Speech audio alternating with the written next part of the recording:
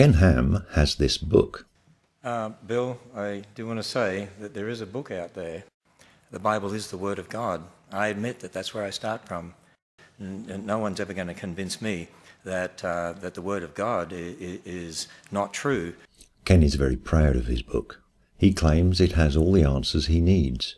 There is no Wikipedia bookmark on Ken's web browser, no bookcase in his house holding the 30 volumes of the 2010 Encyclopaedia Britannica with its 40,000 articles written by Nobel Prize winners and other scholars of repute from across the world. Ken has this book. Everything he needs to know is in this book. And if modern scientific inquiry contradicts this book, then Ken is able to read between the lines of the book, see things that earlier generations of theologians missed, and hypothesize to explain away modern scientific discoveries. If someone proves an ice age, Ken will produce an ice age, which conforms to his book, but is never mentioned in his book. If science discovers dinosaurs, Ken will discover dinosaurs in his book, dinosaurs that no one before him had noticed. So as well as having this book, Ken knows all the things that happened but are not mentioned in this book, because they must have happened for this book to be true, and Ken knows that this book is true. This is what Ken calls historical science, which might sound a lot like making stuff up without regard to consistency or how much it flies in the face of all that science has demonstrated to be true, so long as the end result fits the required predetermined conclusion. But Ken trusts this book. Why? Because he knows that it is inerrant and divinely inspired. How does he know that? See for yourself. For 35 years, Ken has been collecting the evidence necessary to prove that his book can be trusted. The very best of this evidence has been distilled and is presented on the Answers in Genesis website. Let's take a look. Can you prove the Bible is true? Ken proudly claims that the good news is that God's Word provides a simple but profound answer, an ultimate proof that nobody can logically deny. And supporting this truth is a wealth of astounding evidences. Well, I'm excited if you're not. Let's jump straight in. Part 1 is the ultimate truth. It appears that they are starting off with a slam dunk, so let's read on. Unfortunately, the first half of the page consists entirely of Bible quotes. The Bible is true because the Bible says it is true. If you accept that as fact, then I am willing to put you in touch with a very embarrassed newspaper proprietor who has Hitler's original and genuine diaries for sale. In the middle of the page, we do hit on the "how do we know anything is true" question. The key statement here is, when debating ultimate questions, everyone must eventually appeal to an ultimate standard. Well, I'm no philosopher, but I simply do not accept this premise. I do not think that I ever appeal to any ultimate standard. I prefer to appeal to the logical application of the scientific method, with a side order of Munchausen's trilemma, which leads me to accept that there is little, if anything, that I can know for absolute certain, but there are axiomatic statements that, through rigorous testing, can be trusted enough to use as basal assumptions upon which I can build to create a body of knowledge which confidently explains the universe around me, but which is always open to amendment and correction by new discoveries and new evidence. It is only the religious who cling to ultimates and absolutes, which of course they immediately have to give their chosen deity an exemption card from adhering to, proving in an instant that their absolute ultimates are ultimately not very absolute. The remaining half of the page is a continuation of Bible quotes, ending with 2 quite amusing paragraphs. Yet be careful not to rely on external evidences. Since all people are blinded sinners, they resist the truth and refuse to believe even the most obvious evidences, assuming they just don't have enough information to prove you wrong. You will end up talking in circles. Based on the Bible's own example, you should point them to the only true ultimate standard, the Bible's own claims about itself. Ultimately, we trust the Bible not because we can prove it from other sources, but because we trust the one who made us and then gave us his word. These tell us not to rely on evidences outside the Bible because arguing evidences will result in you talking in circles. Rather, you should accept that the Bible is true because the Bible says that it is true, which is obviously much preferable to talking in circles. Well, if that was Ken's slam dunk, I might be in for an easy ride. Part 2 is entitled 7 Compelling Evidences. Number 1 is God's character. This consists of nothing but a page of Bible quotes. I could replace this entire page with why Severus Snape is a good guy and fill it with quotes from Harry Potter books. What would that prove? That my reading of the Harry Potter books suggests to me that Severus Snape is a good guy.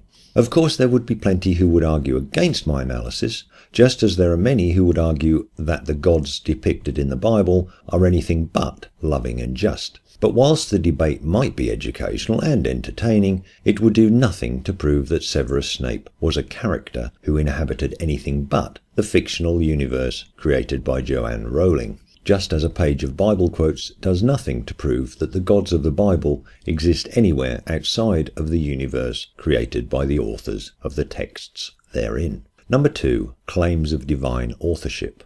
Are AIG readers really this gullible? Not just the Bible's authors, but Jesus Christ himself claimed that the Bible was God's word. For anyone who is not absolutely clear on this, it was the Bible authors who wrote down what they claimed to be the words of Jesus. A pitiful piece of double counting and circular reasoning by AIG. The rest of the page, more Bible quotes. I hear those Hitler diaries can now be had for much less than their original $20 million purchase price. Any takers? Moving on. Part 3, Unity of the Bible. The Bible is unlike any other religious book. Despite 40 authors writing from 3 continents over nearly 2,000 years, it maintains a perfect consistency of message. Its words point unerringly to Christ, whose work on the cross was ordained by God. Have you ever watched a Superman movie or read a Superman comic strip? For nearly 80 years, generations of writers and directors have presented Superman to us. How do they manage to keep the stories consistent? Of course, they have access to all of the renditions of the story which have come before, just as, in almost every case, the various authors of the Bible had access to the previous writings. It is hardly surprising, then, that there is consistency across the Bible series. What is surprising is that there is not more consistency. Despite literalists' claims, the Bible is riddled with contradictions and nonsense. My favourite example of a Bible author making an ass of themselves is Matthew in chapter 21, where the author has Jesus trotting into town astride 2 donkeys strapped side by side. The author was obviously attempting to prove that this scene was fulfilling a prophecy, but unfortunately he did not comprehend Zechariah 9:9 correctly. Where Zechariah states, riding upon an ass and upon a colt, the foal of an ass, in the King James Version, this would be better translated from the original Hebrew as riding upon a male donkey, a young donkey, the foal of a female donkey. The author of Zechariah is simply trying to clarify the animal in question, rather than describe 2 separate animals. The author of Matthew, not understanding the literary style of the original Hebrew, and most likely working from a Greek translation of the Old Testament text, had to devise an absurd story forcing Jesus to sit astride 2 animals in his attempt to prove a prophecy which he'd misunderstood. Number 4, fulfilled prophecy. Biblical prophecy is different from all other predictions. With incredible detail, forthright clarity, and impeccable accuracy, the Bible has consistently unveiled the future for centuries. Don't build it up too much, Ken. You'll only regret it later. The first offering is Daniel. After citing Daniel's prophecies, Ken is quick to point out that, desperate to counter the implications of this prophetic phenomenon, 19th century skeptics concocted dating schemes that place the time of Daniel's writing after the events. Careful research by modern textual scholars, however, has validated the early origin of this prophecy, establishing Daniel as the authentic author. He offers as a citation for this claim Josh McDowell. If you've watched Steve Shive's excellent series, An Atheist Reads, you'll have a clear idea of the credibility of Josh McDowell. If I simply pop over to Wikipedia's page on the Book of Daniel, we see it citing Raymond Hammer. Hammer died in 1994. He was a big gun, a canon in the Church of England. He was director of the Bible Reading Fellowship, the main Anglican organisation to assist in the reading and understanding of Holy Scriptures, and also a theology lecturer at Queen's College, Birmingham.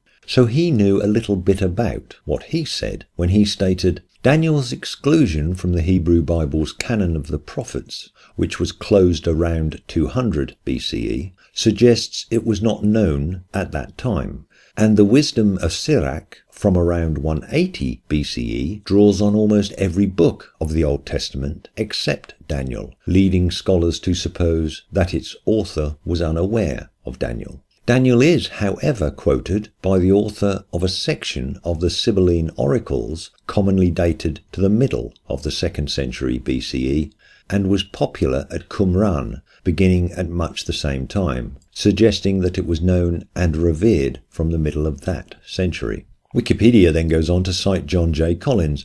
Collins is the Holmes Professor of Old Testament Criticism and Interpretation at Yale Divinity School. He is noted for his research in the Hebrew Bible, as well as the apocryphal works of the Second Temple period, including the sectarian works found in Dead Sea Scrolls and their relation to Christian origins. And Collins states that the actual historical setting of the book is clear from chapter 11, where the prophecy is accurate down to the career of Antiochus IV, Epiphanes, king of Syria and oppressor of the Jews, but not in its prediction of his death.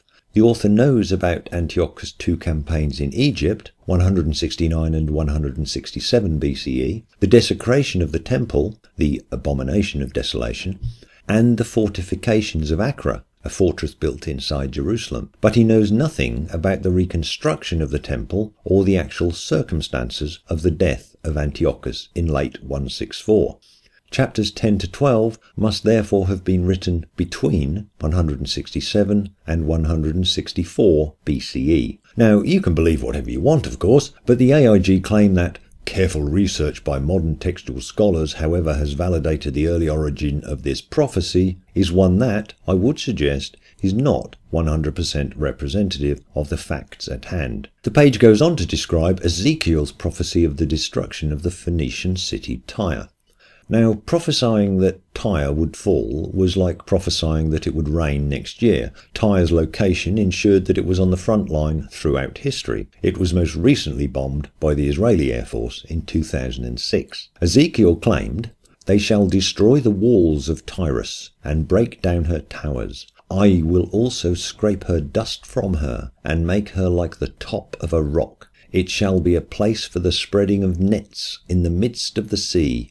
For I have spoken it, saith the Lord God, and it shall become a spoil to the nations." Of course, the tens of thousands of people who now call Tyre home would dispute that. The nearest Tyre ever came to being scraped off the earth was when Alexander the Great took the city in 332 BCE. Of course, Alexander did not raze the city. Just 17 years later, Alexander's former general, Antigonus, had to lay siege to the very same city once more.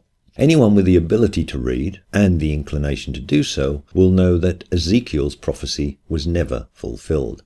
AIG's next offering is Isaiah's amazing prediction concerning the coming reign of the Persian king Cyrus, 200 years before his birth. I shall not dissect the book of Isaiah as I did the book of Daniel, enough to say that the modern consensus is that Isaiah is the work of at least 2 authors, and the later part of the book, including the Cyrus prophecy, are of later authorship, written during the Babylonian exile, and it is therefore highly likely that the words were written after the event, not very prophetic at all. AIG then talks about messianic prophecies, as if the writers of the New Testament did not have access to the Old Testament. It is a simple question of gullibility. If you want or need to believe that the Bible is absolutely true, then you leave no room for reasonable skepticism. And that is it for fulfilled prophecies. I was expecting something more compelling. Number 6, scientific accuracy. The Bible is clearly unlike any other document in history. Every claim it makes about science is not only true, but crucial for filling in the blanks of our understanding about the origin of the universe, the earth, fossils, life and human beings. The more we study and learn about the world, the more we come to appreciate the Bible's flawless, supernatural character. They might be reading a different Bible than me, but let's see. The page continues. Scientists have run into all sorts of interesting questions about the physical and biological processes that produce the world we see today, but they are limited to observing, testing and experimenting with present processes and creatures. They can only guess about the past based on fragmentary evidence and biased assumptions, which they cannot scientifically prove or disprove because they were not present to observe what happened in the distant past. This always amuses me. How can anyone not see the logical disconnect between one mouth claiming we cannot know what happened in the past, whilst the second mouth is preaching that it knows for absolute certainty that a 2,000-year-old book is an accurate account of events which happened thousands of years earlier? It really is that simple. If we do not know what happened in the past, then we certainly do not know what was going through the minds of human beings who were writing things on rocks, tablets and parchments thousands of years ago.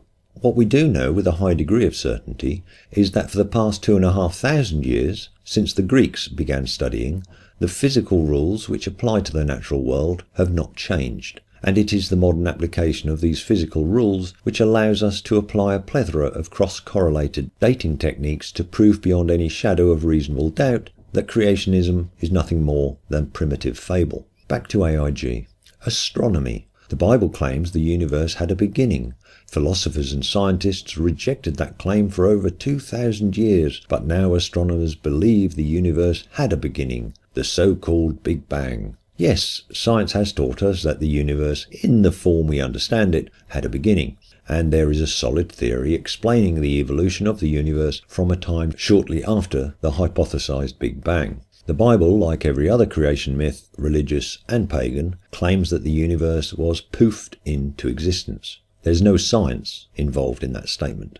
Anthropology. The Bible claims that all humans are one blood, descended from one man and one woman. Some 19th century biologists argued that different races descended from lower animals, but today genetics has verified there is only one human race.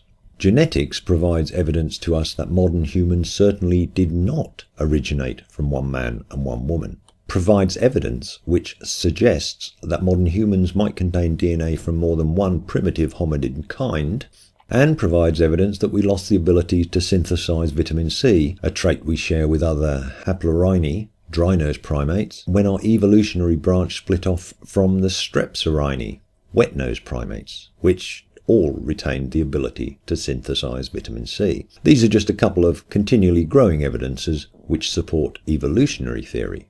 Biology. The Bible claims that God created animals after their kind. Until a creationist comes up with a definition of what a kind is, it's fairly pointless debating them on this. For a start, read Leviticus chapter 11, 14 to 22, and you'll see that locusts come in many kinds. Creationists ignore Leviticus when discussing kinds. It is only the uneducated and those who prey on them that still deny evolution is a fact. Ken and his Bibleoons will claim that camels and llamas are the same kind, whilst denying a relationship between humans and the rest of the great apes. They also provide no mechanism whereby the ancestor of the camels and llamas walked off the ark and within a few generations had diverged to the gross extent which they have, yet then remained stable ever since. Remember that for Ken, the laws of nature do not change, yet somehow magically evolution sped up after the ark landed to give us the vast diversity recorded even by the early Greeks, Egyptians and Mesopotamians, but then ground to a halt so that no new wild animal kinds emerged for the past 2,500 years. Odd that. Geology. The Bible claims that God destroyed the earth and the creatures inhabiting it in the worldwide flood. 19th century geologists argued that rock layers and the fossils found in them were formed as sediments were deposited slowly. But today geology confirms that many rock layers were deposited catastrophically, burying fossils within only minutes or hours. Let me start with today geology confirms. I'm sorry, Ken, but in your worldview, geology can confirm nothing. It is historical science, remember? If you want to start down the line of geology confirms, then we could make a list of what geology confirms, and we would quickly see that geology confirms that the Earth is millions of years old. 19th century geologists argued. Yes, I am certain that they did. Geology was in its infancy in the 19th century. But in the 5 human generations that have come and gone since then, evidence has been collected and sifted using the tried and trusted process we call the scientific method, such that the many thousands of geologists worldwide all agree on a consensus which only a handful of creationists refuse to accept. We now understand that sedimentary layers were deposited over millions of years, and that within those layers we find fossil layers which were formed rapidly. There's no contradiction here. It is kind of a requirement for land animals to be buried quickly if they are to survive long enough to be fossilized. This is the reason that there are so few fossils of land animals about. And that's it for Bible science. Number 6. Archaeological finds. The Tel Dan stele. Where did the dating of this stele come from, Ken? I hope it wasn't using any of the techniques your website goes to so much effort to rubbish away. I have no issue with the Tel Dan stele. It mentions House of David. AIG claim these 3 words prove that the United Monarchy under King David existed in history. Well, not really. If future archaeologists dig up a plaque on which it states Britannia rules the waves, that would not prove that this island was once united under a ruler called Britannia. But let us accept AIG's extrapolation based on not a lot. If David existed, to be added to the many historical figures attested in the Bible, this would do nothing to prove the earth was built last Tuesday, men rode dinosaurs to work, or that Noah kept hippos on his yacht. The Mesha stele. AIG have taken liberties here. I gave them the Tel Dan stele, but the existence of the word David on the Mesha stele is far from universally accepted. But if something suits you, why quibble over it, eh, Ken? Once again, the existence of historical people and places does nothing to evidence the wacky world of whales-eating men that creationists want us to swallow. The Nabonidus cylinder. Critics of the Bible had claimed for many years that the account in the book of Daniel was wrong. They said Belshazzar was never a king in Babylon, and that Nabonidus was not his father. Well, try to keep up to date, Ken. The cylinder was found in 1854, so whilst it is true that only the Bible mentioned Belshazzar before the discovery of the cylinder, 160 years have passed since then. Cephas Ossuary. In 1990, a startling discovery was made that shook biblical scholars and archaeologists alike. In the Peace Forest section of Jerusalem was discovered a burial cave containing 12 ossuaries, one of them being none other than that of Cephas, the high priest who presided at the trial of Jesus. This amazing discovery provides us with a powerful historical connection to the events described in the Gospels. If you accept this statement without question, then you are doing yourself no favours. There are several reasons why scholars question any connection between the ossuary and the biblical Cephas for you to read about. Again, we have Ken's monkeys leaping to accept a crumb which supports their story whilst completely ignoring their own mantra that, if you weren't there, you don't know. I have no problem with it proving Cephas. Hell, they can say it proves that a man called Jesus was tried and nailed to a cross. There's nothing supernatural in any of that. AIG's last offering is the Pilate stone. Those scholars who questioned Pilate's existence and the gospel accounts generally were silenced with this amazing discovery. Those scholars? Must have been before my time. I always thought that Pilate was pretty much accepted as a historical figure. He was mentioned by Tacitus. But once again, the existence of any person is a moot point when trying to prove magic, demons, and angels exist. So this page suggests that proving some of the historical figures in the Bible existed somehow proves that the Bible is the Word of God. In which case, the existence of historical people and places in any work of fiction would prove that the entire piece was actually a factual historical record. The next time I am on the moors, I shall be sure to keep a lookout for the Hound of the Baskervilles. Number 7. Life-changing powers. Well, any recent convert to Buddhism, Islam, or Scientology could make precisely the same claims as made here. I'm glad that I worked my way through these. It is now very clear why Ken Ham's family business spends so much of other people's money on trying to rubbish the work of dedicated scientific professionals. Ham has been around for a long time, and if this is his best effort at proving his magic man in the sky with the pet talking donkey, then he really should question why he believes it at all. Thank you for watching.